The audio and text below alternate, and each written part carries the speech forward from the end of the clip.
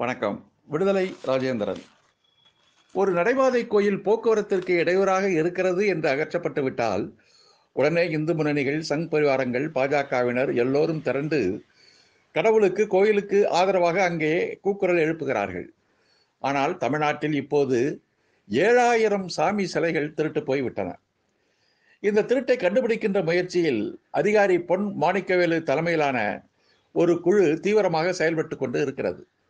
ஆனால் தமிழ்நாடு அரசு இந்த திருட்டை கண்டுபிடிக்கின்ற முயற்சிக்கு ஒத்துழைக்க மறுத்து அவ்வப்போது இடையூறுகளை உருவாக்கி கொண்டே வருகிறது.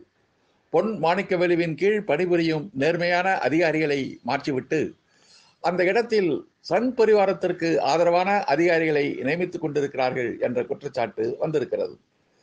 உதாரணமாக, பொன் மாணிக்கவேலு கீழ் பணியாற்றிய டிஎஸ்பி கருணாகரன் இடமாற்றம் செய்யப்பட்டு ஏற்கனவே பழனியில் டிஎஸ்பியாக இருந்த வெங்கட்ராமன் என்பவரை இப்போது அரசு நியமித்திருக்கிறது.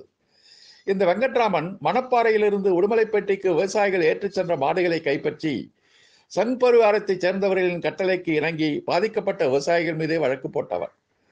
ஆக, திருட்டுகளை கண்டுபிடிக்க உதவ வேண்டிய அரசு அதை ஏன் மூடி மறைப்பதற்கு முயற்சி செய்கிறது என்ற ஒரு கேள்விக்குறி எழுந்து நிற்பதுடன், பாரதிய ஜனதா கட்சியும் சங் பரிவாரங்களும் இந்து முன்னணிகளும் இந்த பிரச்சனை குறித்து ஏன் வாய் திறக்காமல் இருக்கின்றன?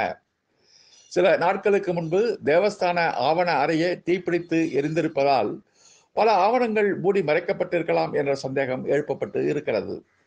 இந்த சிலை திருட்டில் பல அரசியல் முக்கிய புள்ளிகள் தொடர்பு இருப்பதாக மார்க்சிஸ்ட் கம்யூனிஸ்ட் கட்சி குற்றம் சாட்டிக் கொண்டு இருக்கிறது.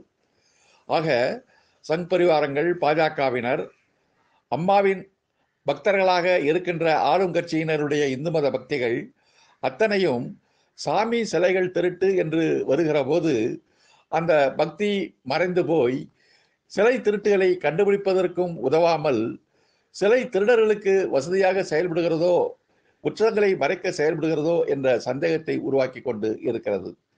இவர்கள் பேசும் பக்திகள் கூட நேர்மையாக இல்லை என்பதை நாம் சிந்திக்க வேண்டிய நிலையில் இருக்கிறோம். நன்றி, வணக்கம்.